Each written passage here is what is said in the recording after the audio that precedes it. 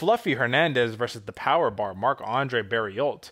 Now, AJ, man, even though there's a pretty stark difference in terms of like the Tapology rankings right here, I don't think these two are very far apart in terms of just like skill level, man. I think that Hernandez got the big boost over beating Vieira, but Marc-Andre Barriult is underrated, and he always has been, and I think he always will continue to be, which is why this is a scary pick for me. Because as you said it, I mean, listen, this is the sum up from the TLDR. Coin flip. It's as simple as that. It's just a coin flip. And if you feel, are you feeling lucky? Huh, punk? You feeling lucky? You know what I'm saying? Like, come on. That's how I feel right now. Fluffy Hernandez got some good striking, but so does Marc-Andre Barriult. Fluffy Hernandez has some excellent grappling, but so does Marc-Andre Barriult. The question here is cardio. That's my thing. Hernandez has a fantastic gas tank, but so does Marc-Andre Barriult. So, AJ, man, what is the big X factor? What is the big thing here that separates these two fighters? Because they're very similar in a lot of different ways. A lot of different ways, man. For me, it's the leg kicks. I mean, well, and that's actually for Anthony Hernandez. I feel like he has the better leg kicks, which is a crazy thing. But if you're rocking with me on my bets for Marc-Andre Barriult, I think he's a grinder. I think he's a dog. And to say he's more of a dog than Anthony Hernandez is a little bit of a stretch as well, because they're both. We said it once, folks. We're going to say it again. This is a coin toss. Both these fighters are very, very similar. I think it's kind of comes down to the thing where Anthony Hernandez had such of a big pop with submitting Rodolfo Vieira, where Marc-Andre Barriult has had to grind his way through the muck and through the mire, and I think that's going to come out in this fight where he's just going to be a grinder the entire time. Both of these dudes are very, very dangerous. Both these dudes are going to grind very, very hard for the fight, but I think Barriult is going to get the better of the exchanges.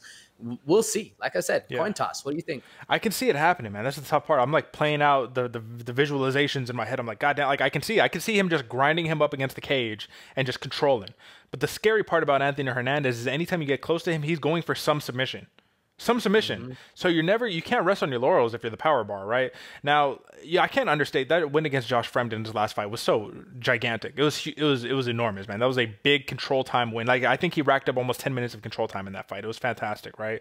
The win against Rodolfo Vieira exhausted him. That was just smart fighting, right? Here's the thing you got to take away. He submitted Jung Young Park, and if you don't think that's impressive, you don't know fighting. You know what I'm saying? Like, the Iron Turtle is absolutely no joke, and to submit him, that's dangerous. Let's not forget, he won a regional championship title against Brendan Allen, and he was able to decision Brendan Allen, too, so that's also huge. Now, 2 losses. Kevin Holland, right? And Kevin Holland is a great fighter, so, you know, you can't hang your hat on that when he got knocked out.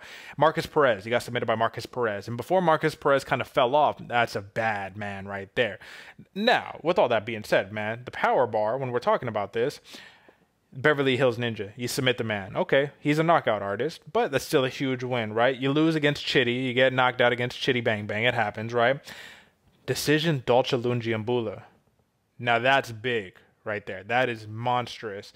Abu Azatar, right? Remember that one, AJ? That was a big one. You know what I'm saying? Come on, what's in the bag? I don't know what's in the bag, bro. Listen, with all of this being said, this is a coin toss on many different affairs. I do think Anthony Hernandez, even though he's the favorite here, I think a lot of people are still going to be sitting here thinking, I think Power Bar can get the job done. I think he can get the win. You know what I'm saying? If you had to, I don't even want to use this metaphor, man. You're at the edge of a cliff, and someone's going to push you off if you lose your bet. And your bet is on Marc-Andre Barriult. What exactly does he have to do to give you confidence that he's going to win? Ooh. Get it to the ground and pound, avoid the submission. Very hard. I'm not risking my life. I'm like I said, this is a stay away. I stay away from the edge of the cliff, stay away from the money, because that's a hard one. But if I had to see it, like I said, grind it up against the fence. We're seeing some elbows. We're seeing some body shots, taking to the ground, beat him up, let the ref come in and save a man. Hard, though. What about you? What do you think? So, same scenario for me. If Anthony Hernandez is the guy, I'm on the edge of the cliff, and I'm like, what does he have to do for me to ensure the victory gets done or give me the confidence, instill confidence in me? You have to go submission hunting at every opportunity you see. He shoots, you jump guillotine. You know what I mean? There's a scramble, you scramble, and you get the back, and you grab his back and you rear naked choke him. If an arm is available, you got to take it. I think that's where it comes down to, because in the striking, I think they're going to be tit for tat in the striking, and just straight up grappling, it's just going to be a lot of scrambles. Safe to say, stay away from this one, folks, if you can. But given the spirit of competition, because we love doing this and because we're putting our records on the line each and every single week, we have to make a pick. And with that being said, folks, I'm going to do something crazy here, something that I shouldn't do, and I'm going to do it anyways. Give me the submission, baby. Let's go, Fluffy Hernandez. Give me the submission, because when you're dealing with a stay away, when you're dealing with they're so evenly matched, anything can happen. And oftentimes when we think, oh, there's this one certain path, and the certain path in this one is we don't know what's going to happen, the thing you'd least expect to happen is going to happen. And do I think that on a normal day he submits Marc-Andre Barriult? No, but I think in this matchup, shit, man, anything's going down. Give me the submission and give me that early second round. So I don't even know what the over and under is. Let me take a look. 2.5 rounds, minus 115 a pop. So they don't know, man. Odds makers don't know. Yeah, give me early second round. I'm taking the under. What are you thinking, brother? Power bar. How's he get it done? It's a coin toss for even the odds makers, Derek. They don't even know if they want over and under. This one is a hell of a stay away. But for the competition, man, I've been battling this entire time we've been talking. I'm still battling it right now, whether I want to go TKO or whether I want to go decision. Either way, they're both a plus 300 for my boy Power Bar.